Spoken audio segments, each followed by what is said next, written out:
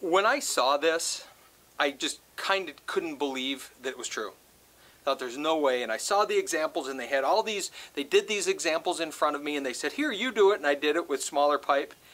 And then they had some examples they showed of bigger pipe, and again, there's that skeptic, like, but I always thought that the glue melted the plastic together, there's no way it comes apart, and yet here it is, and I'm blown away. I can tell you, this is the first time I've ever done this. I hadn't played with it before. It literally came out of the box right here with the material, with the manual, and all of that was right here. I literally took it out of the box, plugged it into the wall, and we started filming. And there's the example of that piece of pipe being removed from the socket fitting. So I'm going to go ahead and do it again, and we're going to start. This means PVC. So just to run through this real quick. That's CPVC. The P is for PVC, Schedule 20, Schedule 40, Schedule 80. And then you also have ABS plastic if you're doing an ABS plastic, Schedule 40. So, or CPVC, Schedule 80. So we have Schedule 40 pipe, and we're doing 2.5 inch. I'm going to put it in, just like we did a few minutes ago. And the unit's a little bit awkward, I suppose, but definitely functional. It serves its purpose. It does exactly what it says it's supposed to do. You want to center it on that.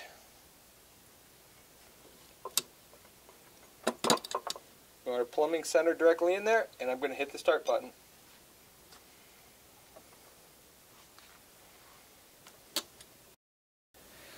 So this is the extraction tool that is used to pull the inner piece of pipe out. And I was just noticing here is the fitting itself is just barely warm to the touch, so it's heating just the inside. It's not heating the entire pipe. Not heating the entire fitting, just the inside pipe. And we're running down here to the last 10 seconds. The unit now turned off. It's no longer glowing. When it goes down to 0,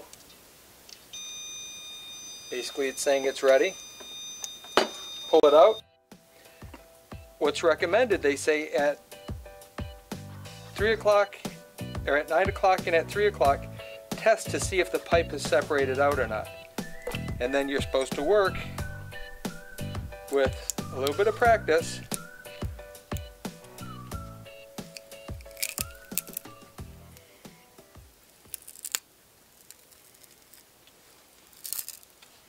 So here's the maiden voyage for this unit, and it just completely removed that piece of pipe from this fitting.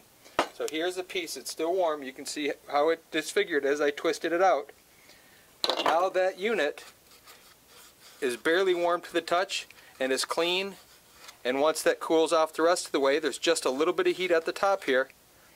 We can go ahead and clean it, prime it, and glue another piece in there. So there's the maiden voyage of this particular Debonder. This unit is good from 1/2 inch up to 3 inch pipe.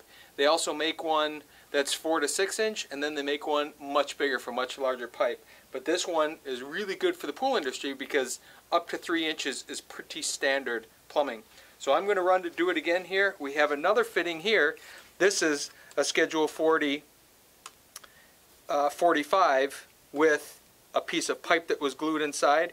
Again, we cut this off of a job, and I'm going to next debond this and pull it out of there.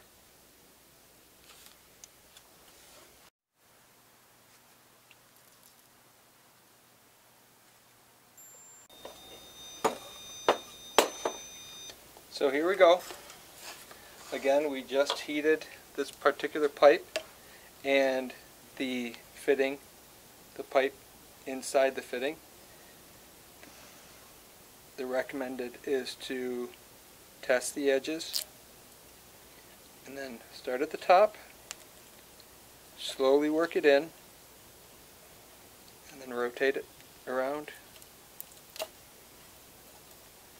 Pull the pipe out of the fitting.